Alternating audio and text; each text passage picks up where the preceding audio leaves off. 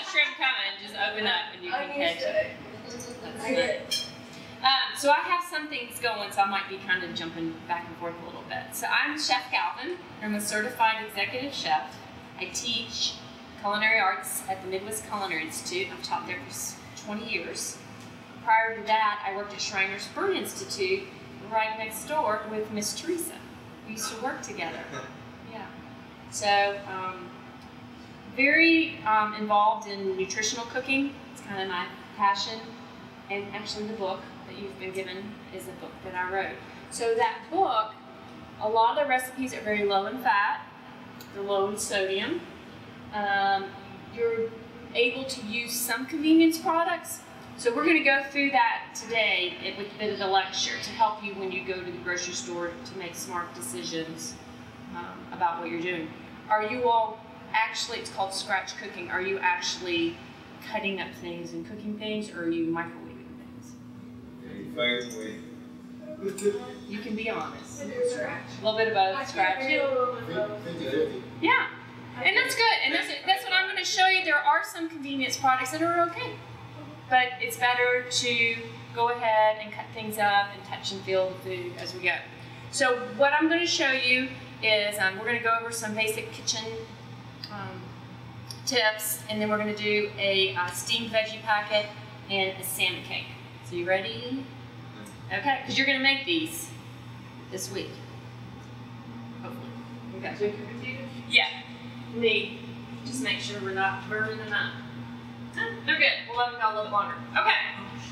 So, to go ahead and get started, the main thing is, especially this time of the year, when you're in the kitchen, you're going to want to wash your hands before you get started. Does anybody know how long you should really wash your hands?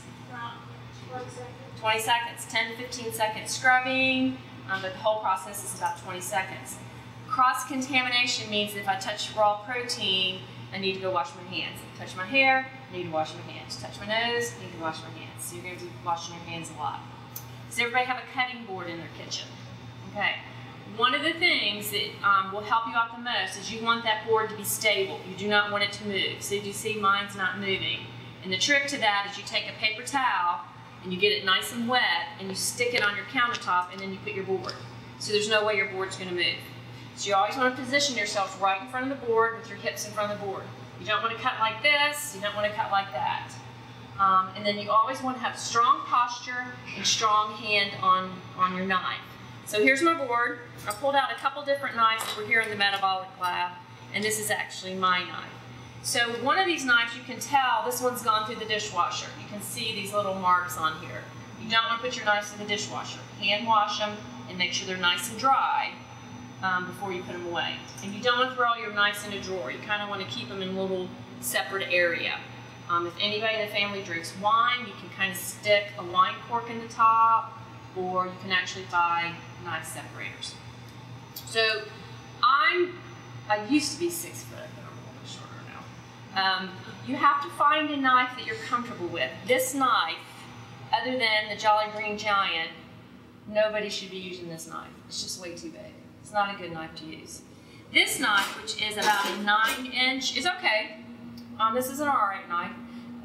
But the main thing is you want to kind of rock as you move.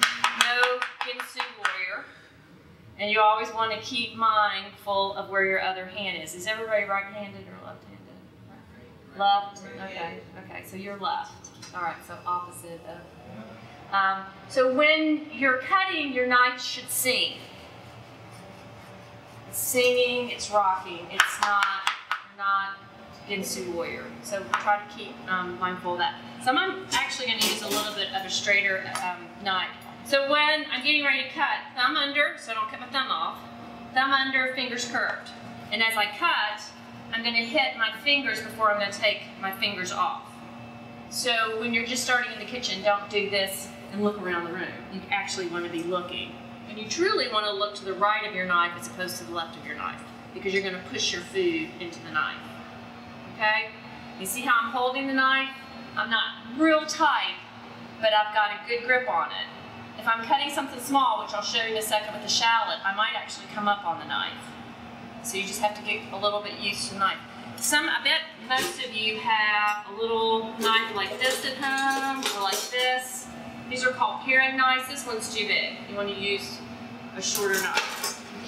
All right, so I have everything together. It's called mise en place. I've got everything together. I'm ready to go. I'm not doing a TV show. I don't have everything in nice little containers. I have a mise bowl. I've got all the vegetables that I'm going to need, and I've got everything around. The main thing is all fruits and vegetables need to be washed, and they need to be washed separately. Don't wash them at the same time. So I washed all the peppers, and then I washed the lemons, and then I'm going to show you about the leek. Okay, so we'll start with that. I'm just going to go over real quick some ingredients that we're going to use today.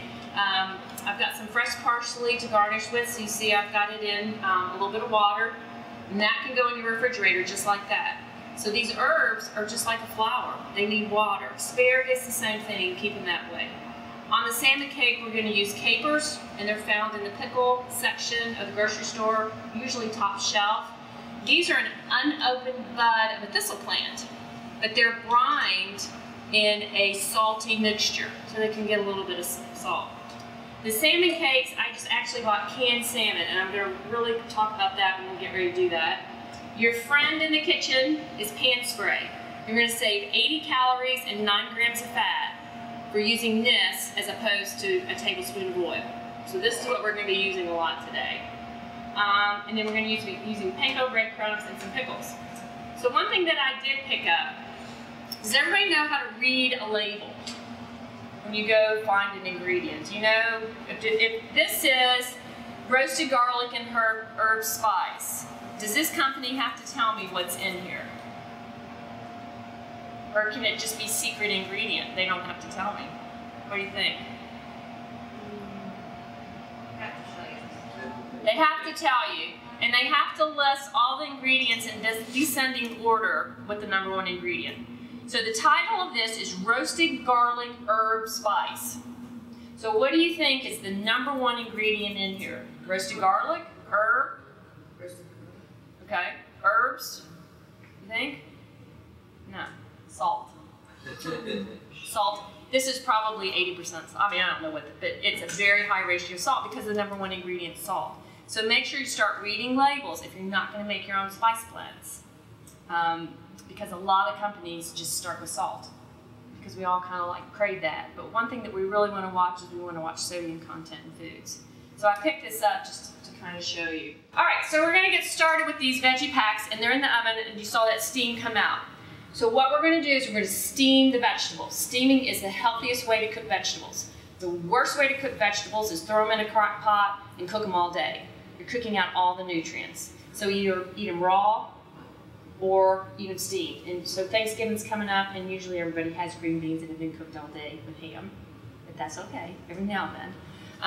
So what we're going to do, the classical French technique for doing this is called empopiote, and it means cooking in parchment. So we've given you some parchment paper for you to do this at home.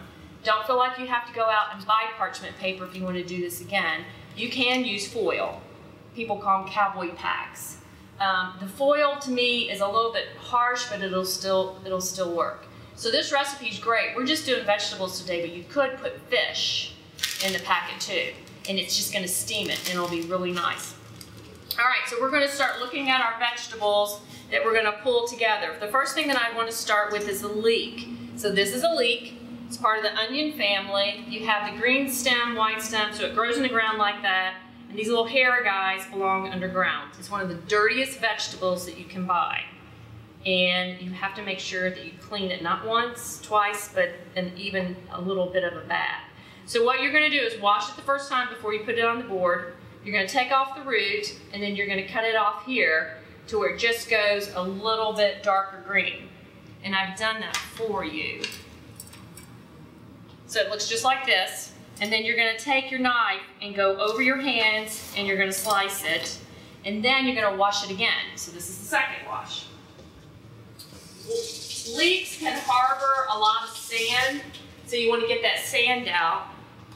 And then the third wash, what we're going to do is we're actually, so remember, thumb under, fingers curved.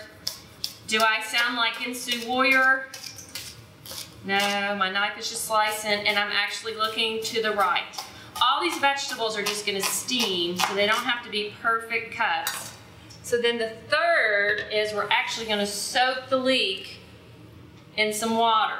And what will happen is the sand is heavier than the leek, and if there's any residual sand, it's all gonna fall to the bottom. So 3 washes on the leek. Your recipe calls for red potatoes. I'm actually gonna pull some of these off. What I would recommend that you do, we've added those to this recipe. I would just put them in the microwave just for a couple minutes just to get a little bit of heat on them. And then you're just gonna slice them into little slices, just like that.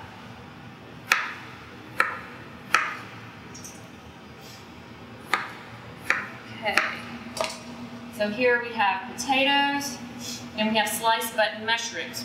I picked out some shiitakes for you and I want to show you the difference. This is a shiitake mushroom, this is a plain button mushroom. Think about a button mushroom as tofu or vanilla ice cream. They're good, but they're even better if you add something to them. The shiitake mushroom is the end result. These are really good. They've got a much denser flavor. You want to pull the stems off, and these are gills, and you just want to slice through the gill, just like that. So it's just a little bit more flavor. So when you make your veggie packets, if you're like, I like it, but I think I want a little bit more flavor, when you go to the grocery store, you could buy shiitake mushrooms. The other thing that's in the recipe are peppers. So I want to show you how to cut a bell pepper. A lot of people get confused on how to cut one. Real simple is you top and tail it. So we top and tail. This is garbage. Bring it close to you, come down with your knife and circle around just like that. And what it does is it cleans out the whole pepper for you in one go. So that's your trash, and then the rest of it is usable for your little packets today. So we're going to use about one, I think for the recipe we broke it down into 1/4 of a pepper. So again, I have my fingers curved around and I'm just slicing the flesh side up. And don't feel like it has to be perfect because it's going to cook in the oven. I picked up a green pepper for you, and then we have a red pepper too. Anybody know the difference? Is it the same pepper, different pepper? What do you think? What about taste-wise? Do you know, is there different? Like, they have different flavors, like different, I guess, flavors. Flavors? Mm-hmm, they do. Has anybody bought any peppers lately at the grocery store? You bought? Okay. Is there a difference in price from green peppers to red peppers? You know? I think so. I can't remember. Pardon? I think so. Yeah, there is. So a green pepper is actually an unripened pepper, and a red, orange, and yellow pepper is ripened. So what happens is the produce companies, let's turn this lower one off. The produce companies, so I'm the farmer. Here's the green pepper. It's ready to go. It's actually not ripe. And I can pick it, and I can send it to Kroger or wherever, and I can charge 50 cents for it. But I might have to leave these on longer if it's a different variety of a pepper, so this guy has to stay in the field longer. So it's more risk to get past, it's more risk for damage. So my rent on trying to get this pepper to here is more expensive, so that's why I'm going to have to charge you more money for it. So this is really an unripened pepper. It's a very strong flavor and it'll overpower a lot of your dishes. So you want to choose red, yellow, or orange. It's a little bit more expensive, but you'll like the taste of it a lot better. Okay, so we have, I'm going to pull the leeks out. We have the leeks, mushrooms, potatoes, and then I'm going to get in some lemon. We're going to make a little concoction. So we're going to use lemon zest in here, and I just have a little zester. You don't have to go buy a real expensive zester. You can go to the dollar store and just get a little zester. Or you can actually zest with your knife. If you take the pith of the lemon, just like this, and bring it down,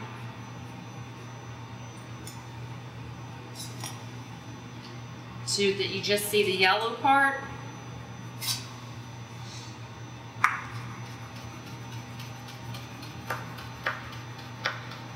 You have lemon zest, so you don't even have to buy a zester, as long as you have a knife.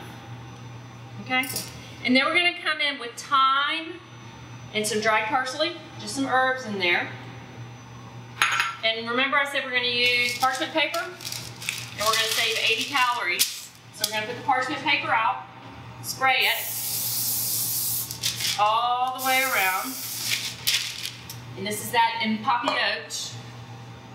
We're gonna take it and mix it.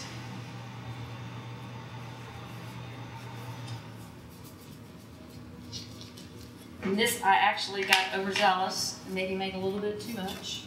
Just put it right in the center. Just like that. Make a little packet. So I've got a little bit extra. I'm going to go ahead and put them in with my leeks. And we'll use them for something else. And then it's real simple. All you do is you fold it over and you grab it. And you make it into a little parcel, just like that. And then you throw it on a pan, and this is what it looks like when it comes out of it. So this is what you're gonna eat. So can you see how they're getting puffy? That's all the moisture in the vegetables is pulling up, and it's puffing up the paper. So you don't want to open them up right now, because you can almost burn yourself. But you want them in just till you get lots of steam going on them. So we're going to put this little one in the oven. I'm going to leave these ones in for just a second. All right? So any questions on those? Exciting stuff. Are you thrilled? Okay, so we're going to move on to the salmon cakes. There's a little bit more work to those because we're making a dressing and we're making a cake. So canned salmon, which is this, is the same as tuna fish. I can eat this raw and I'll be fine. So on these salmon cakes, all we're trying to do is warm them up. We're not trying to cook them any longer. They're already cooked. And actually, I'm gonna pull these out. They're ready to go.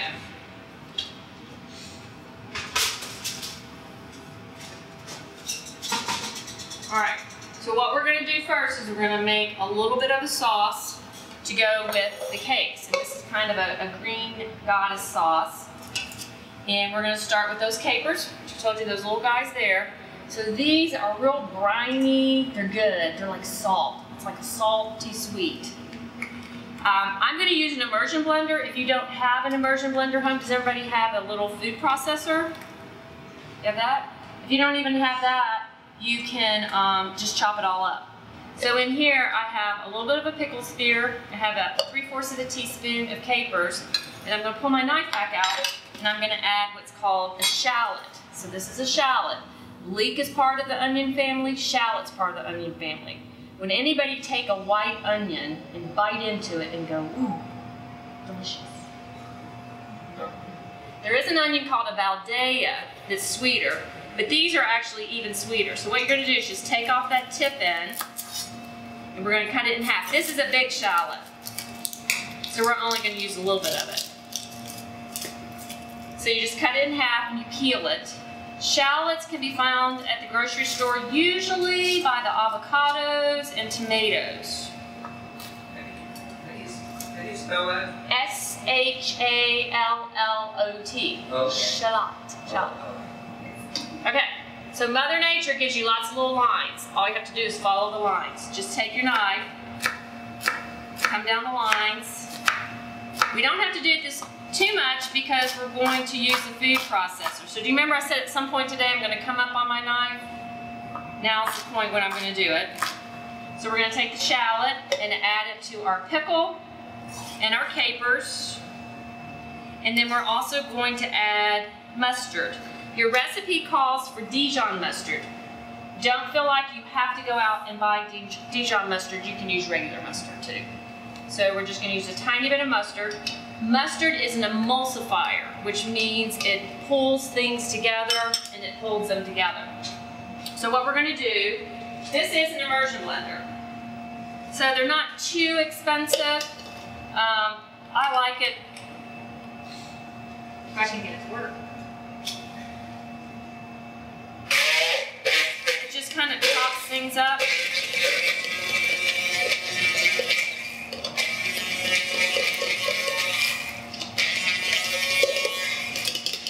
I almost don't have enough stuff in there to make it.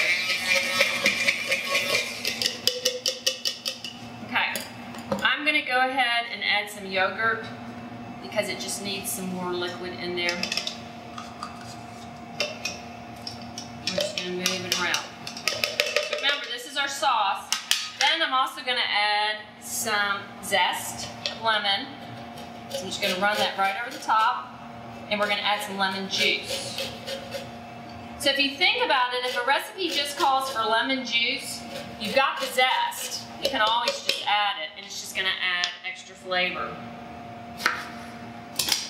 One of the nice things that you can do is you could take a spoon, I wouldn't take a knife, but you could take any kind of instrument and just shove it in the lemon, and it kind of helps squeeze it.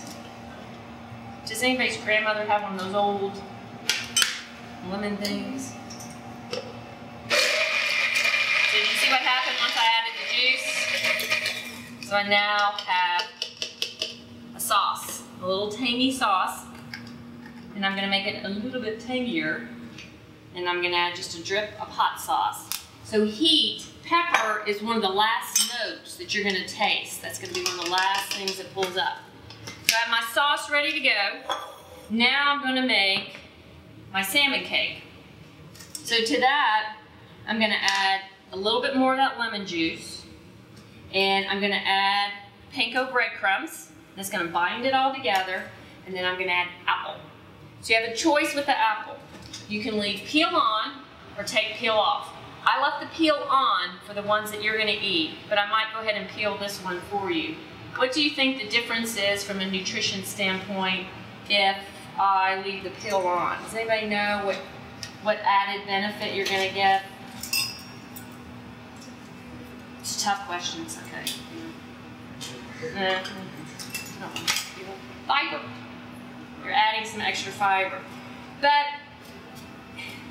the one thing is if you're going to serve this to really young people, you might want to peel the apple because it might be too much fiber.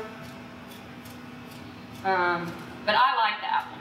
And these are Granny Smith apples. They're real tart, and it's a hard apple. So same thing again.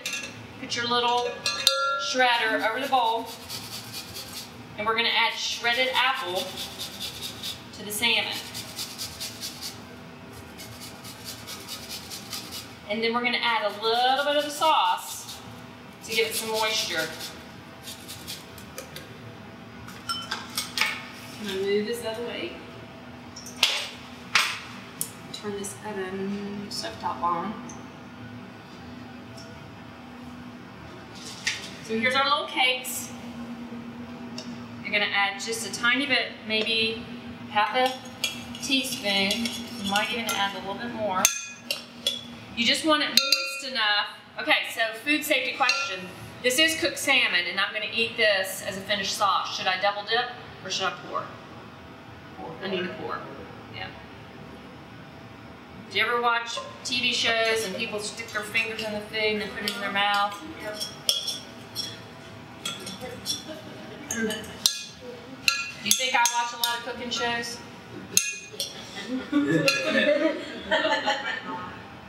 Probably just so you can see. Okay, so this is a non-stick skillet, which helps me because I don't have to use as much fat. And remember, I'm going to save some fat. I'm going to go ahead and spray the pan. And I'm going to use a half-cup measure, or you can just divide it by 4 but just to show you, for portion control, I'm going to do a 1/2 cup measure. So I want my pan hot. So what this technique that I'm getting ready to do, it's called saute. It means to jump. So when the food goes in the pan, the food should jump.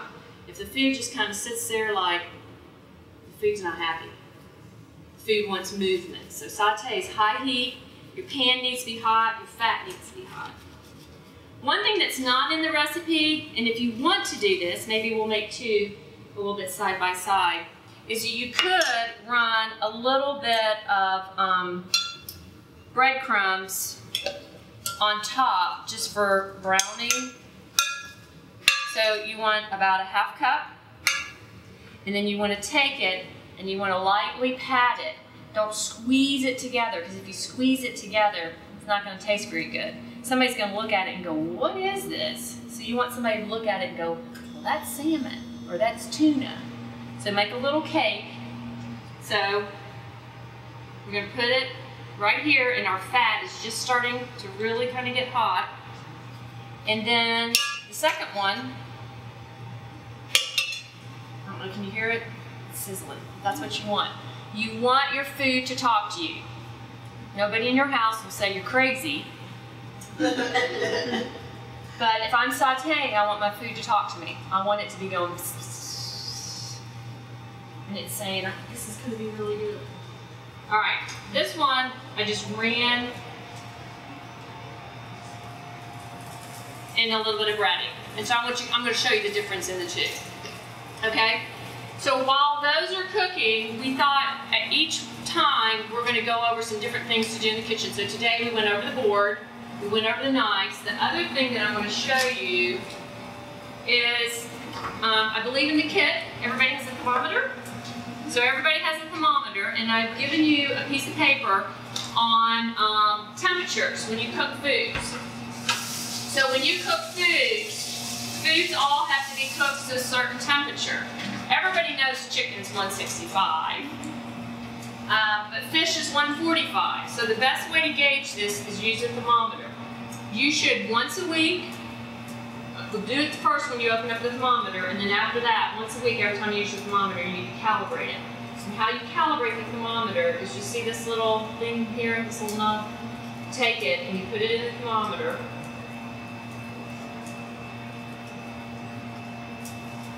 And there's a nut, a bolt.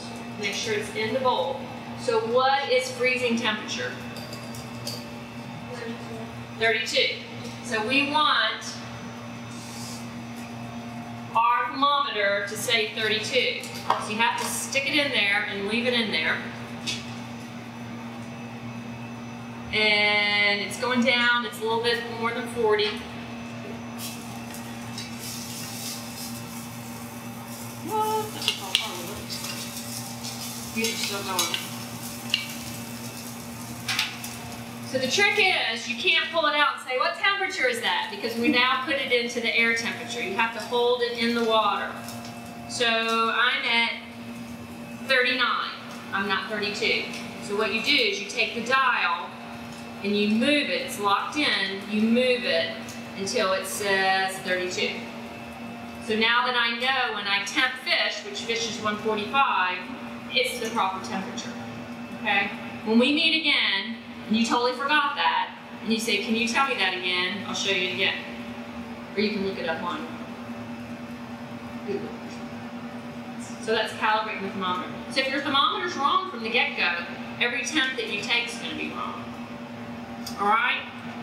These are almost finishing. This pan is getting a little hot. All right, any questions? Are you just hungry? I'm going to pull this off.